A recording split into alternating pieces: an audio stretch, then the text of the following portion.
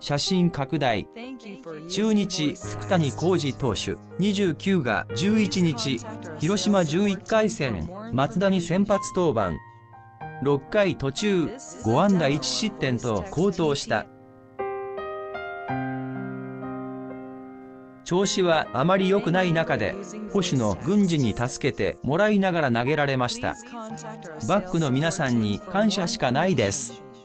序盤から140キロ台後半の力ある直球を投げ込み、広島打線に立ち向かった。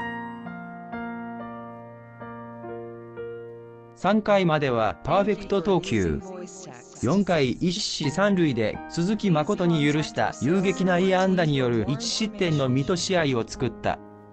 バッテリーを組んだのは D4 位郡司。好リードをしてくれた境大の後輩への感謝も忘れなかった。